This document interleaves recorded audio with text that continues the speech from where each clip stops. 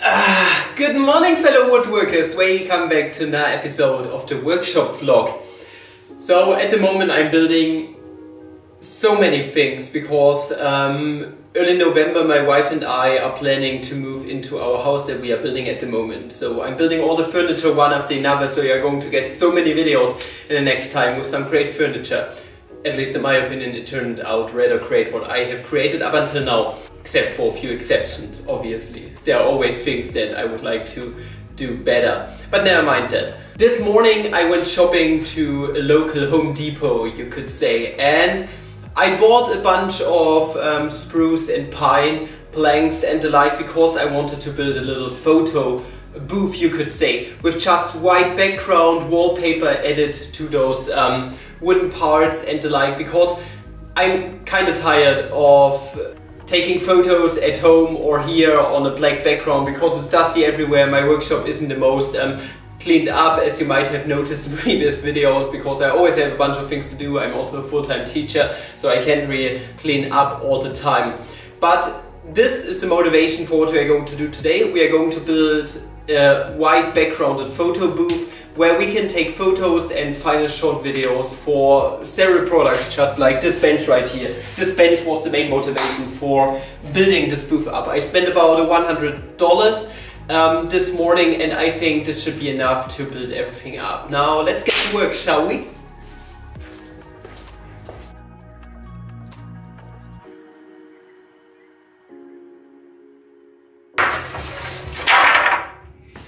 Alright, that's everything that we are going to need, and the job will be done pretty quickly using my Festool domino that I received like 2 weeks ago. And yeah, we are just going to build a frame using Festool domino, and it's going to be a really easy build. And then we are going to glue wallpaper to it, white one.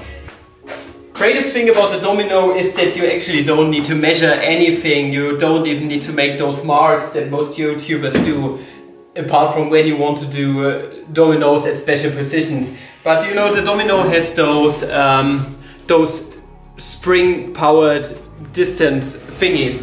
And what you can basically do is, they are always set at the same distance. You can, for example, bring it here, right next to this spring-powered thingy knob, and yeah, then you can go ahead and get started with the domino. And if you also use this blade right here, then you are basically settled on a fixed position, and then you can just put everything together, and it's that easy. This is why I love the domino. It's just a great tool. It's just so well thought through. It's crazy. Festool is doing a great job with their tools every time. No questions asked. I need to plug in the power. Whew. Now we can go ahead and get started. Brr, brr. Festool domino, go brr.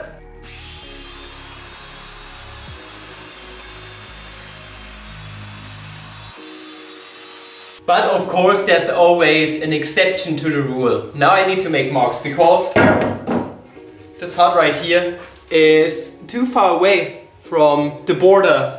If I were to plug this one on here, this one is not long enough. I would hit it here with the domino. So I need to make marks. So yeah, I gotta go the hard route, you can say, but it's still really easy to use. It's like a God bless. It's just Papa bless too. It's amazing. It's amazing.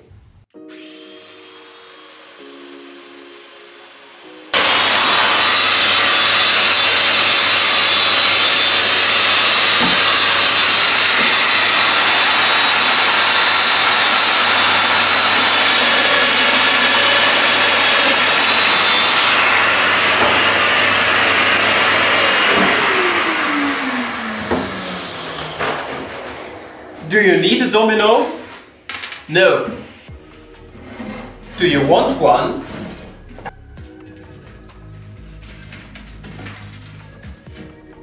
Of course you do. Now let's continue.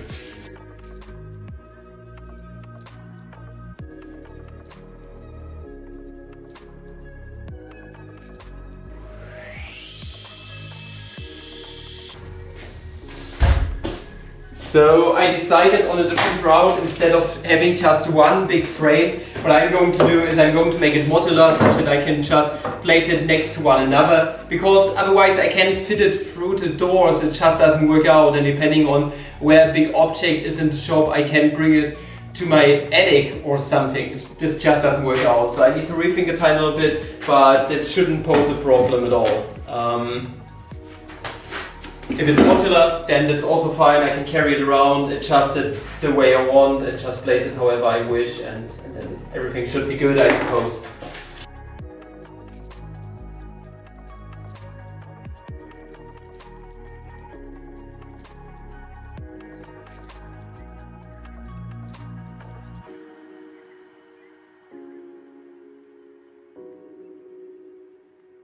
And that's about it for the framing. Pretty easy, right?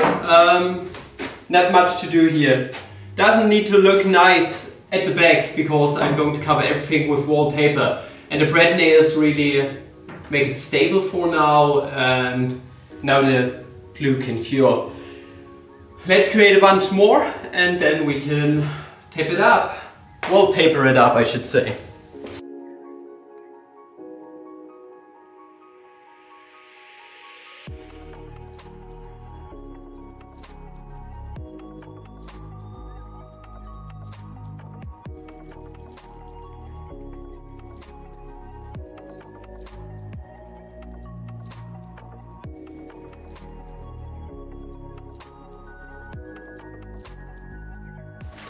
Alright, been there, done that. We've got 4 of those, and now it's off to taking the wallpaper and putting it over everything. And that should be really easy using just spray glue, spray adhesive.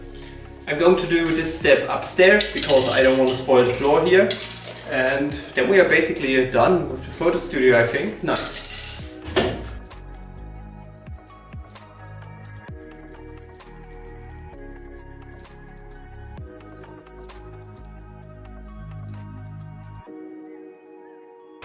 Wow, that didn't even turn out in any kind of way how I wanted it to. I'm so severely pissed at the moment. I feel like stopping everything for today. There was such a huge waste of money and time. I'm seriously enraged. The wallpaper didn't stick to the spray adhesive. I was reading online everywhere, yeah, take spray adhesive, blah blah blah, to fasten wallpaper to wood, it's gonna work out, and it didn't. It was just outright terrible. It was not even close to what I wanted it to be. Also, the wallpaper didn't distribute uniformly over the frame and everything, even though it's square, and it's just terrible. And it got dirty so quickly, and I should have just bought some white cloth and stapled it to the whole frame, which I'm probably going to do next. This whole wallpaper idea didn't turn out nicely, it's not tensioned properly, it's just a huge mess and it pisses me off. Yeah. That's as far as this goes for today. Let's see if I can come up with a better solution involving cloth next. Oh well, hello there ladies and gentlemen. I am back, and as mentioned before, I was severely pissed off by everything that happened with the photo background. In fact, I was so pissed off that I cleaned up my whole workshop and it looks like new. Just looks fabulous. I even have a clamping rack now. I was cleaning up yesterday the whole day, and yeah, just had to be done. One reason was because I want to get rid of the dust. I found a different alternative, which I want to install. This is something that I plan on installing once I move into my house and everything. I want to install it there for big photo shootings of products and big end shots for videos. What I'm going to do is I'm going to install a paperback background, basically, which I can just roll down when I need it, and if I don't need it, I'm going to roll it upwards. And what I got here are Savage background papers made in the US, 3 different colors, and also I got the set right here of hangers, which are going to be installed at the wall, and then I can simply roll it down and I think this is going to be the most professional and best alternative I'm going to have. And yeah, this is what we're going to install today. Also, there's going to be a separate video on the whole installation process in depth out on the channel too, and how I'm going to photograph my products and how I'm going to film end shots and the lighting and all of that. Yeah, let us dive right in and let's see how far we are going to get today.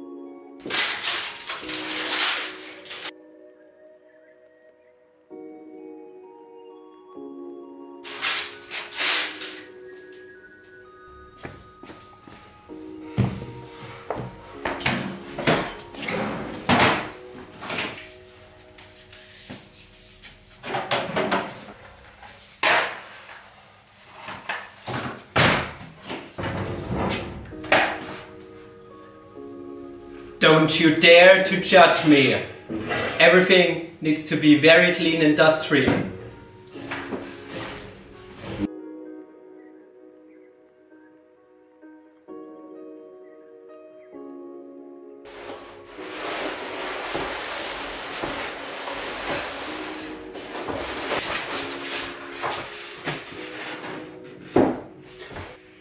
Yo, that is good.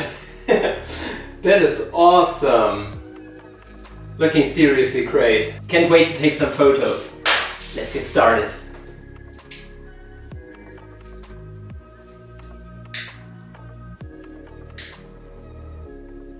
So guys, we did it. This is the new photo studio. Doesn't it look amazing?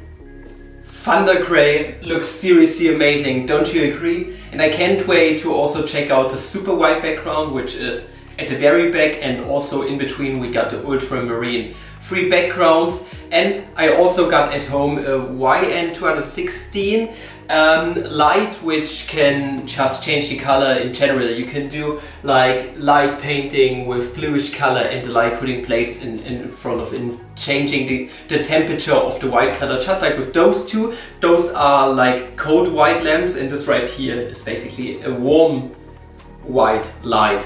And yeah, I'm going to take some photos now and also video shots, and we're going to see how this performs. I can't wait, looks seriously cool. Let's get started.